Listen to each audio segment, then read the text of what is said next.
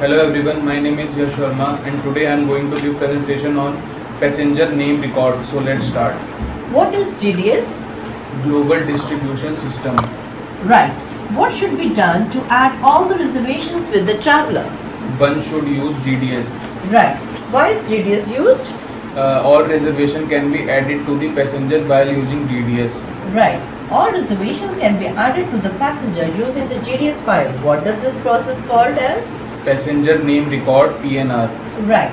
What is passenger name record? All reservation can be added to the passenger while using GDS. This process is known as passenger name record (PNR). Right. What is the other term used for passenger name record? Booking file. Right. What is the other term used for booking file? Passenger name record (PNR). Right. What does every PNR give after passenger reservation? Unique reference number. Right.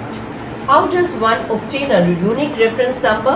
When the all passenger reservation is added, then only the passenger can get unique reference number.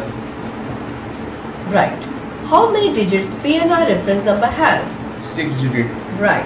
How is the PNR reference number of 6 digits helpful for travel agent?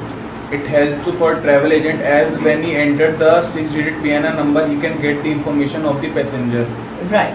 The names that appear in the PNR to whom they should be matched with? With the number of seats. Right.